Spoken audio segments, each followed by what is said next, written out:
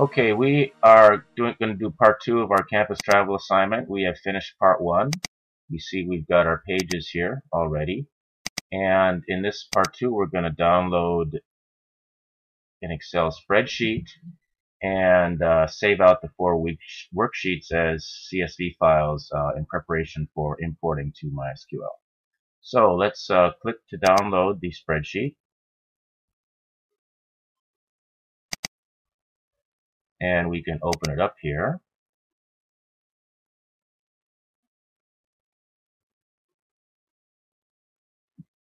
And let's enable editing.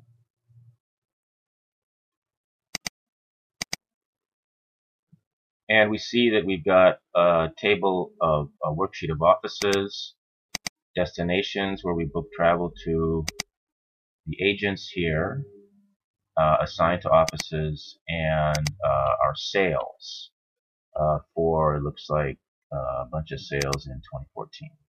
So we're going to save each of these out. We're going to save the destination tape worksheet out as destination.csv. And the same for agent and office and sales. Before we save sales, though, we have to format the sales date.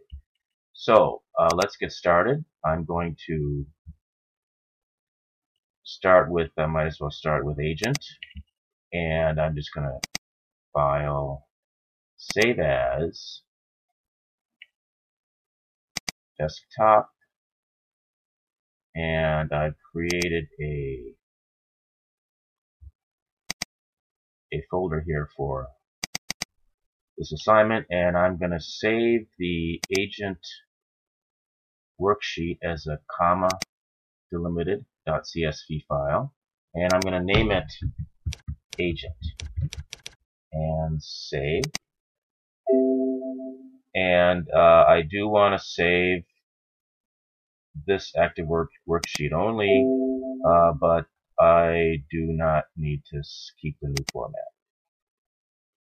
Cancel. Let's do the same thing for destination. So I'm going to do file, save as, and I'm going to put it into the same folder. And I'm going to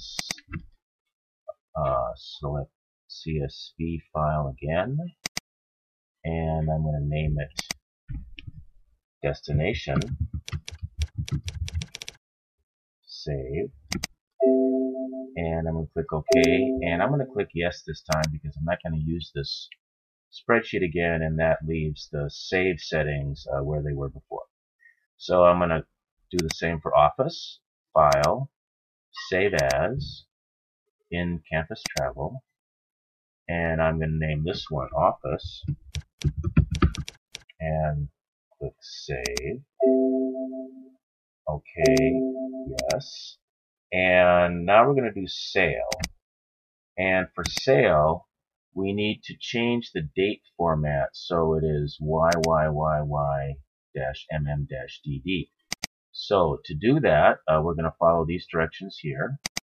We are going to select the sale date column.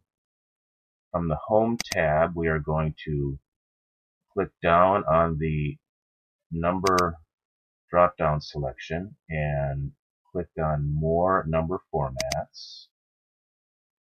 And we're going to, in the Number tab, we're going to click Custom, and we're going to replace the type with YYYY-MM-DD.